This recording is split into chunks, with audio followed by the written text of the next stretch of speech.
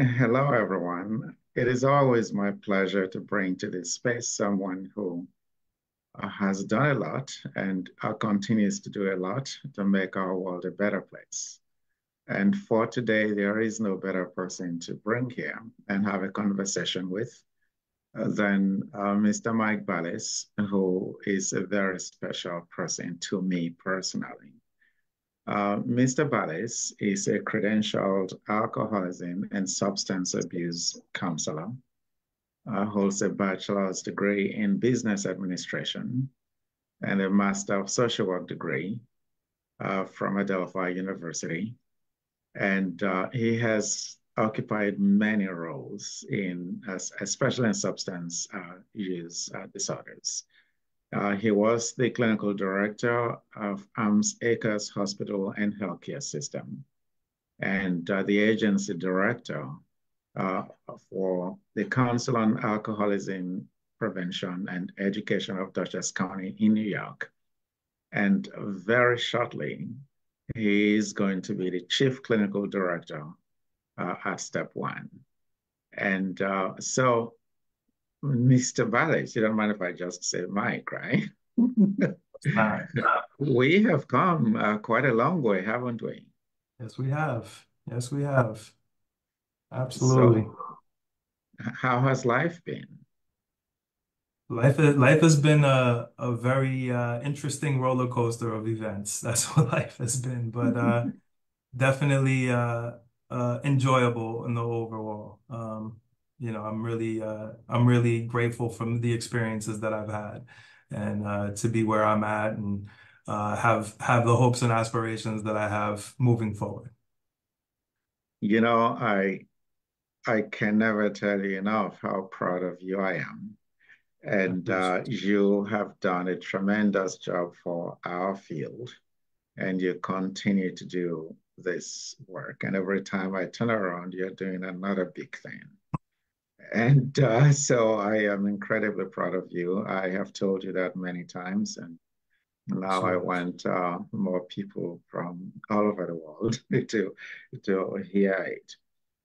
So I just said that very soon you are going to become the chief clinical director at Step One. Introduce us to Step One and tell us about the role that you are going to occupy. Sure. So Step One is a treatment facility for substance use disorder as well as mental health. There are three substance use treatment facilities. There are outpatients as well as three mental health outpatients as well. So they'll be providing counseling services. And, we also have Hudson River Housing in Poughkeepsie as well as the Pods, which is, where homeless shelter, so to speak. And then 12 other locations that are like satellite locations that are providing services, whether mental health or substance use, as well as traumatic brain injury. So it's a big role for me to go into. I'm very happy and grateful to be going into this role. It's on that path that I've always kind of saw myself going in a direction. Um, try to climb the ladder as much as possible, so to speak, so that I have the ability to make some change, some real change, and make some decisions on the way and affect as many people as possible in the roles that I'm in to try and improve the quality of care, to try and improve the outcomes that we look for the population that we serve, and really do as much as we can to affect the community in a positive manner. And to go back from prevention to treatment again is kind of a passion of mine, and I'm happy to be doing that. But I'm really grateful to be part of an agency. Step One is a great agency. It's been around for a long time. You and I have a few things in common, and one of them is really what drives us to make an impact, to change the world that we live in, one person, one system at a time, to make it better for everyone. And in doing that, we enjoy engaging communities because we know that that's how it needs to be done. We are part of community. And we need to not only be involved, but also to really participate and create change in those communities. Um, and so sometimes I ask myself, is it something that's already in you? That this is the kind of person you are, the kind of person who likes to just make the world a better place? Or is it your education that did that to you? I think I think I was already that. That kind of existed in me for quite some time. It took me a long time, as younger, to really find what that was. But I've always had in me that want to, help others to make things better. Uh, Even though, my early life probably didn't always go that way. As you're familiar with, I'm someone who's probably lived two, maybe three lives in one, even at this age. But I think that making the decision to go and attain my social work degree and eventually the LMSW and the LCSW, which I have. Those were kind of things that I needed to be able to carry out what I already felt inside, what I wanted to do. It gave me the validity in the world, so that people would take me seriously. And obviously the education really helped me further understand what the needs were and be able to identify those gaps in services and how to really be able to attack those things to make a difference, to make a change. So, but definitely the seed was already there. It was just a matter of individuals like yourself, playing a part and learning to water that seed to help it grow. Let me just say that someone that I know Angelina Rhodes just said, so proud of you, Michael. And I said also, that was the best decision ever. And I think that by writing that message, she has also echoed what I have in mind, that the profession is lucky to have you. And the communities that you serve are also fortunate to have you. And all of us that know you as well. And it also really speaks to the old thing, the old saying, leaders born or they're made, because I'm not sure that any classroom education could have transformed you in the way that you are, and uh, and also with the kind of work that you do and how much of it you've done. But when did you know that working in the addictions arena will become your career direction? Um, It's interesting because, to reveal for anyone who doesn't know, because I'm very open about my own history. I'm a person in long-term recovery myself. And, so I have over 20 years. I'll actually have 21 years next month, about a month from the 4th. So a month from Thursday. And I think early on, in my If you recovery don't mind, process. please Sure. explain, because there are people watching us too from other countries Sure. No, no, no who may problem. not be familiar with what recovery means. No, absolutely. So recovery for me, I'm a person in recovery from long-term substance use, right? So I have a history of substance use myself, and being in recovery for me means that, I've abstained from use of any mind or mood altering substances for over 20 years. So next month will be 21 years. And, that has helped afford me to make some decisions in my life that were positive. It Substances used to be my coping mechanism for life, and it's not any longer. And it's allowed me to use a lot of the energy and effort that I would put towards that part of my life and put it towards something a little bit more positive. And, to kind of track back to the prior question is, I think during my recovery process and early recovery, I always knew, by going, I do 12-step fellowship meetings, and I'm not going to promote anything, but, I've done that for a long time. And I do a lot of, self-help and through that, and working with other individuals that are struggling to find their own recovery process or even during their own recovery process has been, a sense of joy for me.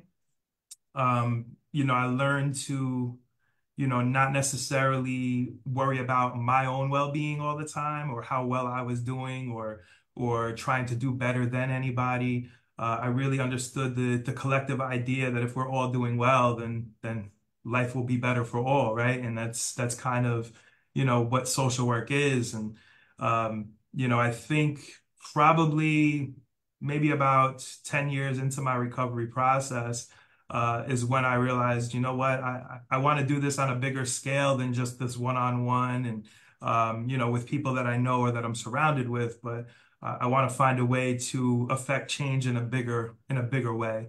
And it's when I decided to go take the KSAC course and, see if I could be a counselor and help individuals who are struggling in treatment. And through that, I realized, okay, now I want to do something bigger than that. And I guess that's kind of carried me throughout my career, if you've noticed, is like, which is why I think I end up in positions for a certain period of time, and then the next thing kind of shows up. And I realize, you know what, that can do something on a bigger scale again. I can do this on a bigger scale. And it's really been that way for probably the past, I'd say about 12 years overall.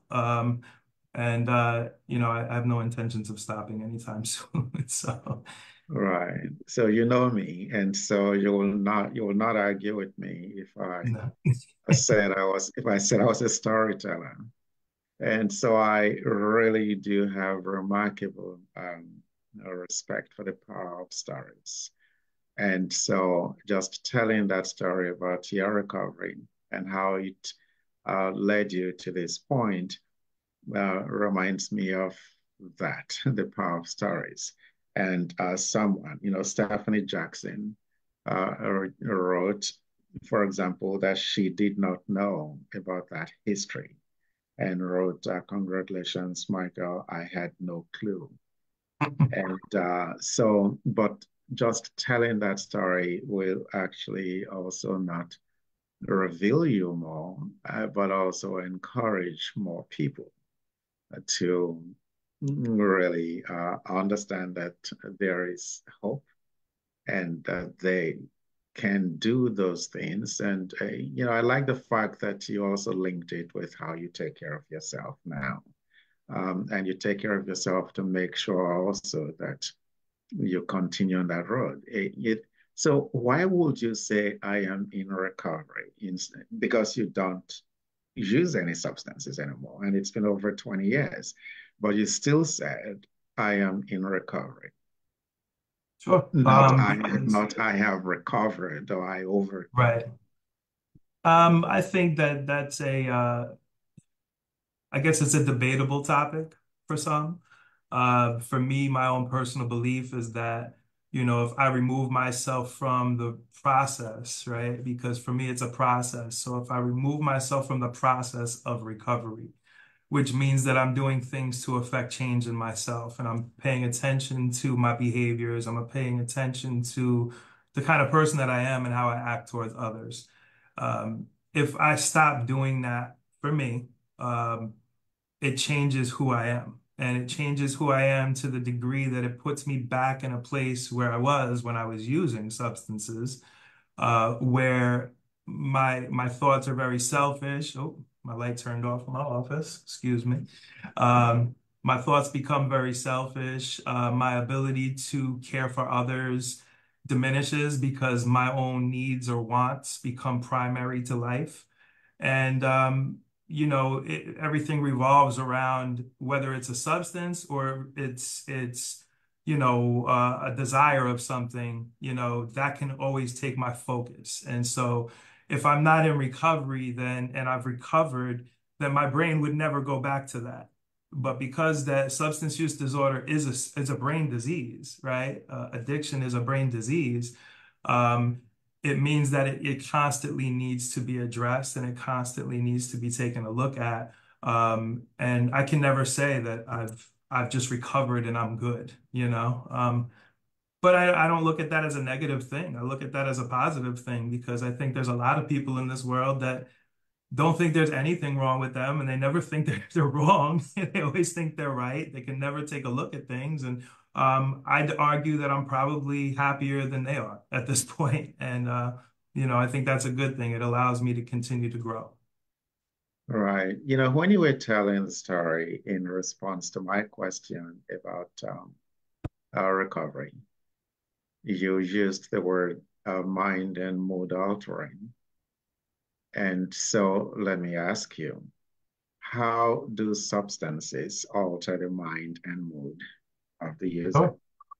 Oh. So I mean, it's interesting because I've been teaching the course myself. So, um, if you think about a key thing, right, in life, what we all, and there's a doctor who speaks on this in length, um, but you know, dopamine, right? Dopamine is what we seek, right? And um, substances, usually illicit substances. I'm not talking about, medications prescribed by your doctor, like for depression, antidepressant, or whatever the case is. Like those things are to help, right? So I don't want to misconstrue because there are individuals who take it to that next level of understanding, which, I think is very something I would argue to be wrong. But when you're talking about a substance that for the specific reason of getting high, right? For the specific reason of getting yourself out of yourself, right? To not feel whatever it is that you feel. Um, you're seeking dopamine, and dopamine increases. You get so many different levels of dopamine. They call it nanograms per deciliter, right? So you get, I think, certain substances, you get like 600 nanograms per deciliter. If you think about how many nanograms per deciliter you get from using a substance like cocaine, right? It's probably like 5 to 6 times that of what you would get, for example, from having sex, which we think, wow, like what a great feeling that could be, right? But a substance can do 5 to 10 times more than that, right? That's pretty insane, right? And so when you think about it from that standpoint, it's pretty easy to understand why people are addicted, right?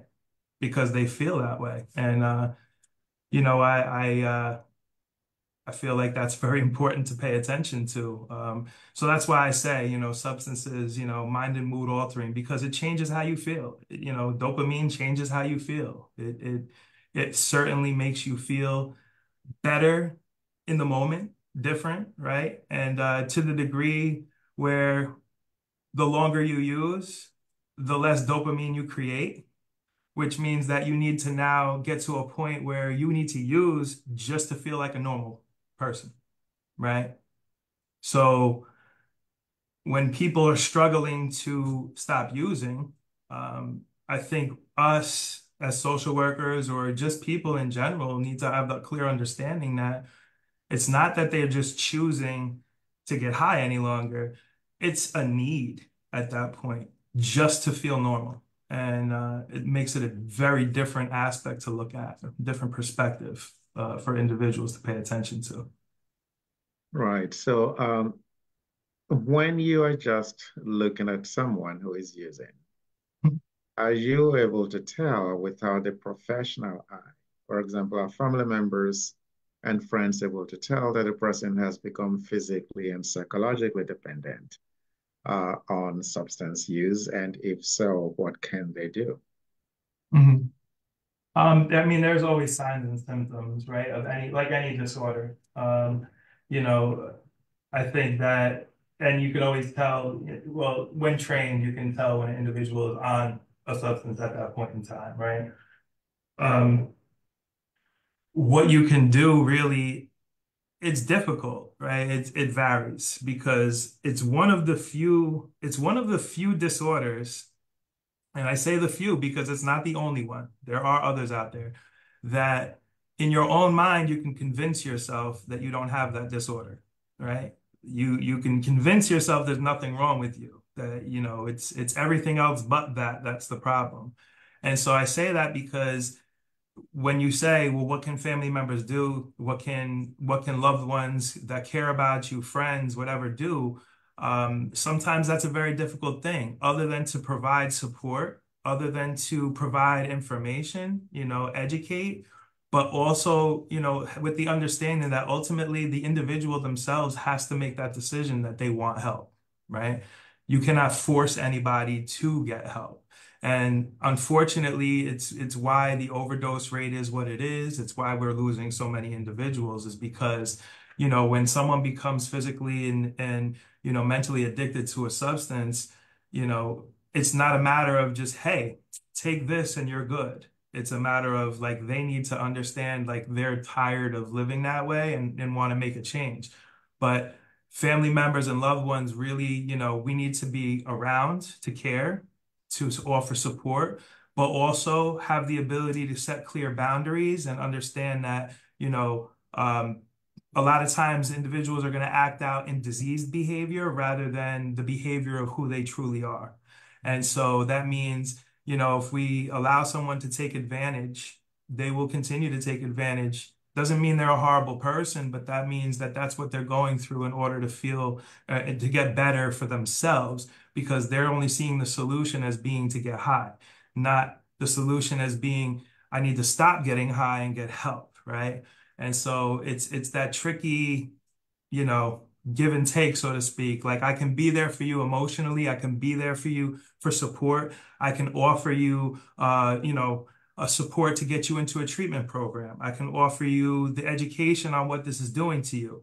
But you know what? Like you stole from me, so I can't have you living with me though, right? I can't give you any money because I can't trust that, that money's going towards your needs. It may go towards your substance, and I don't want to further help you kill yourself.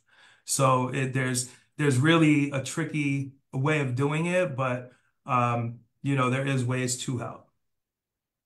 Right. I know that you don't have an abundance of time, but That's okay.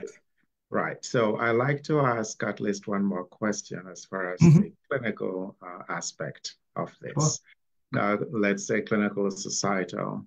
What do you think the role of stigma is in this discussion as far as addictions go? Mhm. It plays a tremendous role. I think that, I mean, just the very fact, I think I spoke about it before, is that there's so many opposing views on things, right? Just the very idea that addiction is a disease would be something that would be argued by people, right? Many people think that it's a choice, that it's not a disease.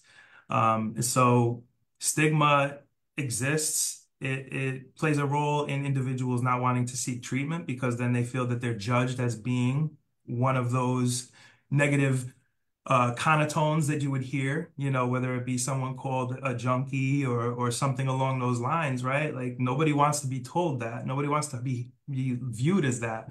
But that is what many people in society will look at an individual who's struggling with substance use disorder. So, it prevents individuals from getting treatment. It prevents people from being willing to say that they have a problem, even when they do. There's cases where CPS is involved and women, men, mothers, they don't want to acknowledge that they have an issue to seek help because they're afraid that their children are going to get taken away, right?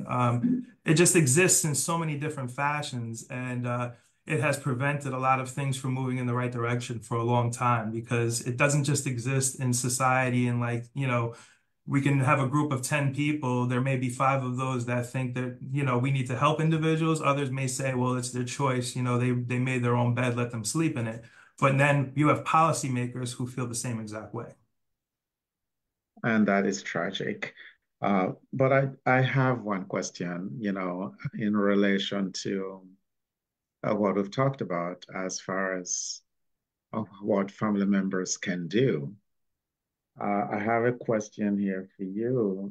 The questions, they want you to talk about how family members can be supported, as family members of people who are addicted. How Oh, can they sure. be supported? How can they be supported? Right. Um, Although someone has said Al-Anon is support for right. families, There and is. some Yes. sessions are done for family members and the person in treatment. Right. They Yeah. also there has been an expansion in New York State for Oasis, which is the oversight agency for all the treatment facilities, um, that they have now extended services to family members. So there is the ability for family members to receive services from many of the treatment facilities to be supportive of their family and also get the support that they need on their own well-being because they call this a family disease because everyone within the family is affected by what happens with the disease, right? Whether it be the individual having argumentative relationships or, just by having loss. I mean, if you think about how many individuals have passed from this disease, how many families are just left, just with that trauma themselves and not knowing how to deal with things. So there are groups, there's support groups, there are treatment facilities offer some supports, mental health counseling, and just community groups. And I would, the agency that I'm currently in before I leave, right, is one of the things that we do is we support two grassroots coalitions. And one of the things that I would always encourage any family member who, may have a difficult time getting through to their loved one or may have lost a loved one, get involved, do community work, try to make a difference in the bigger scheme of things because that will help fill that void that you feel.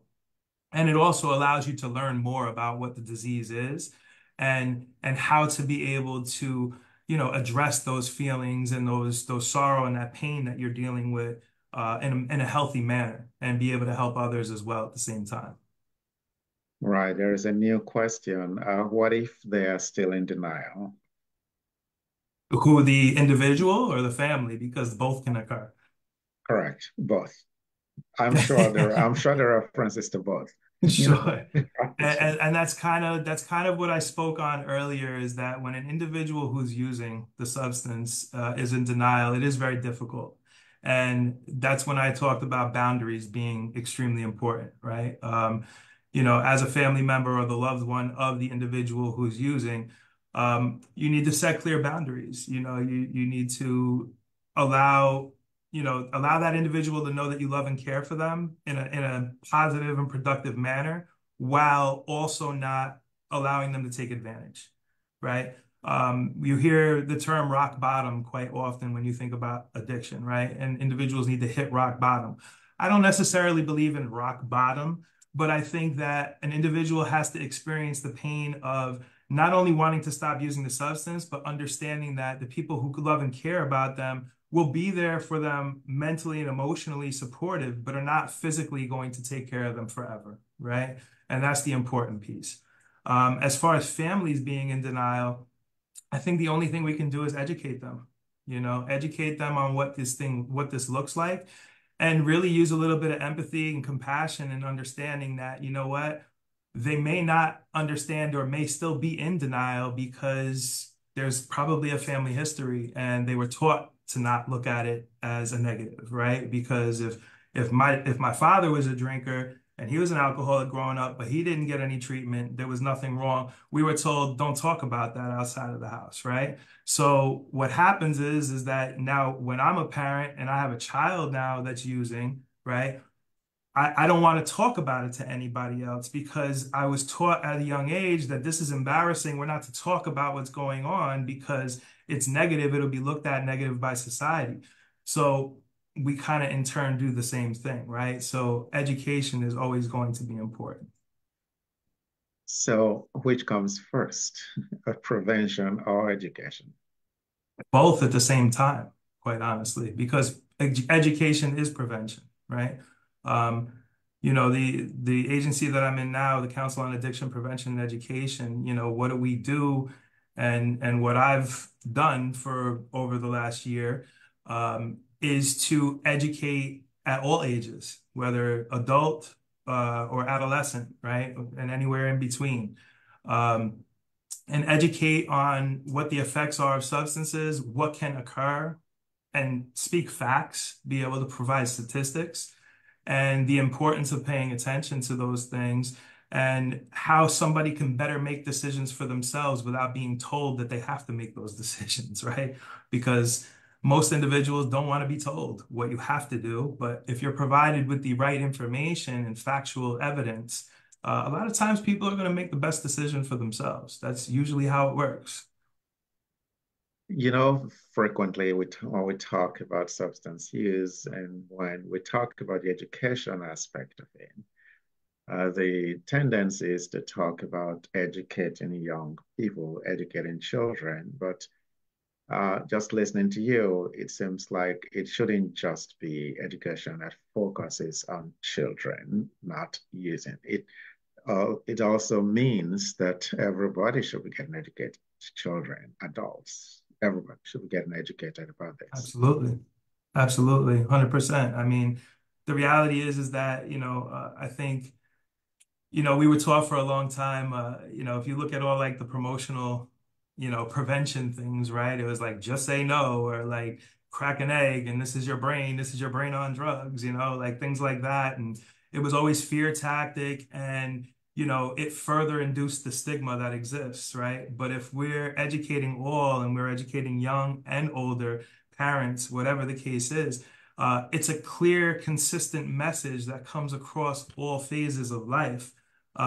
You're more likely to induce that change that you really want.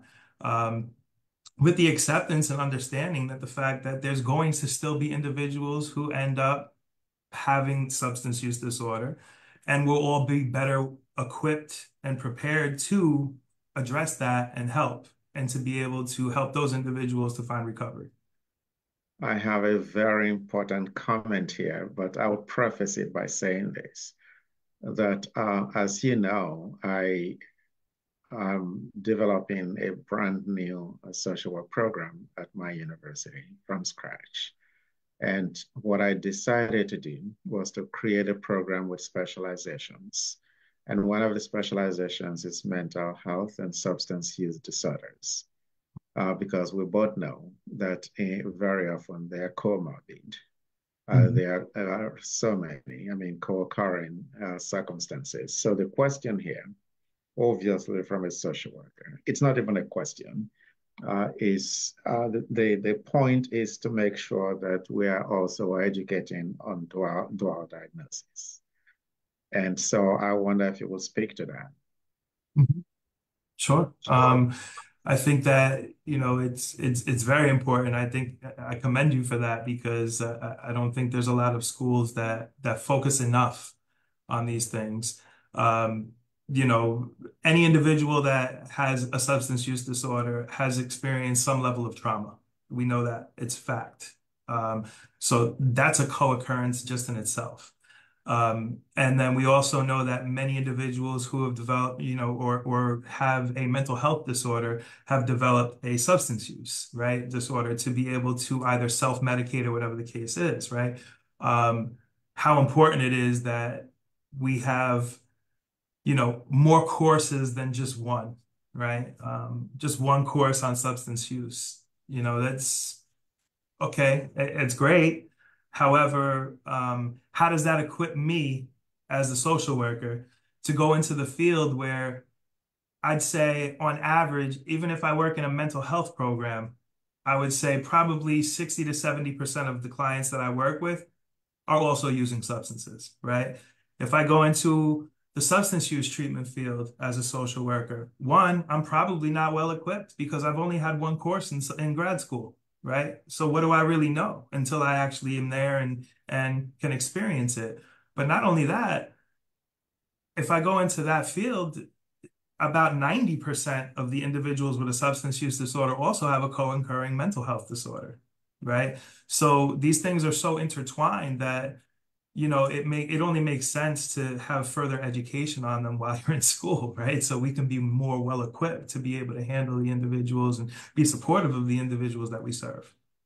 You're absolutely right, because even when you look at a DSM and you're going to make a mental health diagnosis, The DSM says basically, are you sure that this disorder you're diagnosing, these symptoms are not occurring within the context of substance use? Right. So that's well understood. And I think that you're absolutely right that most social work schools do not really teach this. There needs to be more focus on substance use disorders. And so I had the opportunity to come and build a social work program the way that I think social work programs should be built and how they should trend.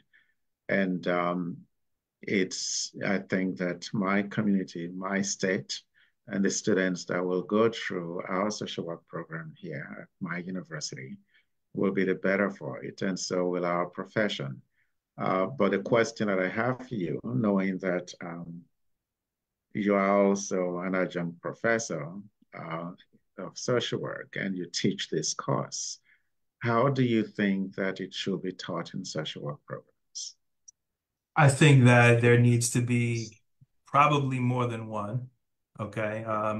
Definitely more than one. I shouldn't say probably, because there should be absolutely a course just on prevention itself. Prevention and education of what substance use is, the different substances, the different levels of substance use disorder, whether mild, moderate, or severe, the impact that it can have on families, and just the education piece for, youth and all age groups, as I had said.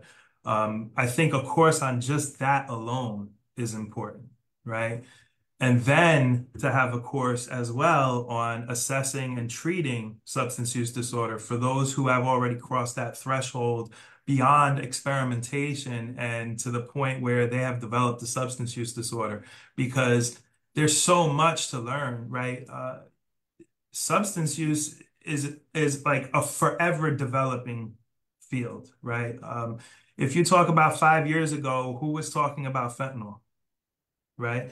They were talking about opiates, they were talking about heroin, just beginning and talking about the oxycodone and how the opioid epidemic was starting or had been existing for maybe a couple of years at that point.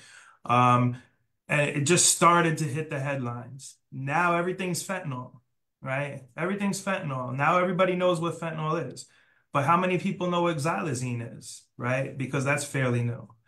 Um, it's not new, but it's new to what people are using, right? How many people know about carfentanil? How many people know about like other levels of things that have just recently come out, which are 10 times stronger than fentanyl, right? Because it's forever developing. Because when you're dealing with, illegal trade, right? If we talk about it for what it is, anytime something is caught onto, they're developing something else to get over on, right? And so it's always going to develop. And if it's always developing, then we always have to revise and update and renew so that we are keeping up with the times. You can't do that if you're doing all of that in one course. It doesn't happen. It doesn't happen. No, It's it impossible. doesn't, which is why in developing the program here at my university. By the way, for anyone who is interested and would like to check us out, I'll speak to Mike or myself. I am at the University of Delaware. And in developing this program, of course, students, I said, they have the option to not specialize if they don't want to. But there are three specializations. One is children and families. The other is mental health and substance use disorders. And the last one is gerontology. And for every one of those specializations, I have courses on substance use disorders as well, because this runs across all levels and ages of society. And I want social work students to graduate from my university well prepared to work with any population. And you amaze me because you actually just ran with it. I know that the one course that you had was not enough. you were invested in this because of your personal experience as well as the fact that you had CASA. And so you went in prepared, and you have really risen leaps and bounds in your career in administration. So, what have been the lessons for you as an administrator and clinician? Oh, wow, I've had so many, quite honestly. I had to learn early on in my career to slow down because I didn't know how to do that. And I still don't know how to do that very well, but I learned how to slow down a little bit, I guess. But I think the most valuable thing to that I've learned is, understanding that you can get your point across without forcing it. And I've been in many situations where I've absorbed so much information. I've had supervisors who just had a wealth of knowledge, and I learned how to, listen twice as much as I spoke, which is something that you learn in the recovery process, but also applies to this field. And, I was able to absorb so much that when it became my time to actually be able to speak up and make some changes, it came from a place of knowledge and experience and understanding rather than just, wanting to just do what I wanted to do. Um, I'm grateful for my journey because I started, when I graduated from my master's program, as you know, I went immediately into a clinical supervisor role. But I also had a caseload, and I've had a caseload pretty much throughout my career, even in director's positions up until this current role. Um, just because I always wanted to have myself directly involved in the clinical aspect, right? To be able to work with individuals and help one-on-one. And to be able to go from that clinical supervisor role in a methadone clinic to going to a mental health clinic and working in a PROS program as a director and work with severe and persistent mental illness. Um, just having that wide variety of experience, it really helps so much,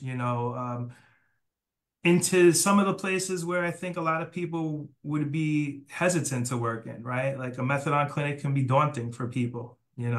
Um, it was some of the best experience that I ever had, going and working with individuals with severe and persistent mental illness can be daunting. It was for me. It was for me. And a lot of that was because I had my own stigma. Like I had my own predisposed notion of what people were. And what I realized is that some of these people are like the best people I've ever met in my life, just struggling with a disorder. And it opened my mind. It allowed me to understand like the world is a much bigger place than what was between my ears. And, it helped me to better serve more people and understand how much of a change that I could actually inflict upon the world as one person. And every step that I've taken, from mental health back into substance use, into prevention, from treatment to prevention, and now into a role where, I'll probably have a lot more decision-making power, I guess let's say, right?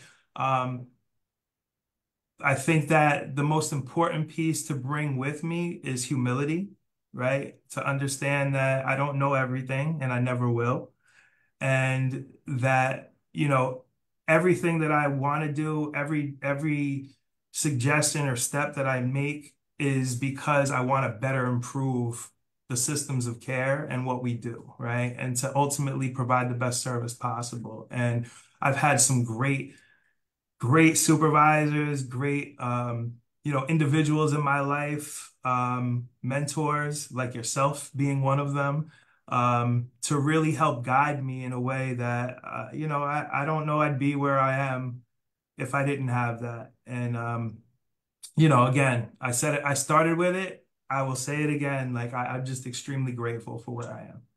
And my light went out again. So there we go. Right. And you have shared a lot with us this evening, and I know that some social workers have been having a conversation here. There is a statement. She experienced some of what she discussed today during her internship, and she was very, in capital letters, surprised. And this was in 2016. Mm. And then the other social worker wrote, yeah, raising the awareness has been saving lives. And we all should have a responsibility to raise that awareness. And so I also acknowledge the this very nice comment about me. And the university is so privileged to have you, Professor O. And I feel really privileged also to be in the to be here at the University of Delaware. That has given me the opportunity to just create. And I told you, Michael, that I will be tapping your brain, and I will, we have a deal that you're ready to drive to Delaware anytime I want you. I That's want right. you, yes, so I want you to come and do a big continuing education True, conference. true statement, true statement. Correct. So, yeah, come and do a big continuing ed conference after you settle down. Our state needs that. We are a small state in need of your expertise. And my students will be very happy to meet with you as well. And so I look forward to that. It will be And an honor. Absolutely. right, so the final question. You are taking on a very, very big job. And I know that you are the man for that job. What are you looking forward to, and how do you expect to take care of yourself while you're doing all of that big role? Um, I mean, what I'm looking forward to and what I expect, I think what I've learned, kind of tying into the last question that you asked is that I learned not to have expectation. I've learned to actually go into situations and observe significantly, and say very little in my early ongoing of the position because I want to learn. I want to learn what's going on there. I want to learn what's right. I want to pay attention to what people are doing well so that I can continue that. And then my addition is really to just add, right? Just to enhance. And that's all I ever really want to do is to enhance and then hopefully at that point be able to gain the respect of the individuals who work under me and understand that I'm there. I'm just part of the team, right? And I like being just part of the team, because I firmly stand by the comment that I don't know everything and I want to learn more. And I think by bringing that ideology to any organization, I think that, regardless of what your position is, we all play a major role in making that organization successful. And I try to inspire people to bring out the best version of themselves, and really get in touch with why they're in an agency, right? Why they do the work that they do. And really from that point, help grow the agency even bigger so that we can affect change on a grander scale. And how I take care of myself, quite honestly, I'm in two baseball leagues right now. I like to remain active. It's interesting. People think that because I do as much as I do that I go home and I'm tired, but I'm not. I actually am looking for more things to keep myself busy with. I go to the gym. I do all the self-care is very important. I spend time with my family. My daughter, as said before, she'll be graduating from college herself next semester. So, I enjoy life, and I understand that, what I do for a living, the great thing is, and I think you've said it to me, and of course it's an old saying that many people have said, but if you do what you love, you never work a day in your life. And I truly feel that way. I love what I do. I love my work. Um, I'm still passionate, and I always, I can't foresee it not happening. And if it ever does, I'll probably change careers because I don't want to be miserable. But um, it's easy for me to go to work and do this. It really is. It's why a lot of things have been accomplished. And again, gratitude is the only thing that comes to mind when I think about, what I have. So, that's it's what it is. Right. Please tell Deja hello. And I will. I am really, really proud of her. She's in the next office over. She's running the youth clubhouse that we opened. So really, wow, yeah, yes, she is. And just to think that she's about to graduate from college, I am really proud of her. But it's also a testament to how great a father you are, all of that dedication. And you even indoctrinated her as a Mets fan. And but I don't know, but I hope not. I hope you haven't made her a Cowboys fan. But she just likes the Packers actually. So right, it is okay, what it so that's good. But hello, I want just one more semester to her graduation from college. I'm so proud of her, proud of you. Thank you very much. And we also have a deal that when you don't fly to Washington, D.C., if you decide to drive and you're up 95, I'll be is. waiting here Absolutely. unless you don't let me know before you make that trip. so, Right. so otherwise, make sure you stop over. Uh, Understood. Will thank you. do. Thank you Thank very much you. for your time. And I wish you very well, that You as well. take care. I appreciate it. Take care. Bye bye.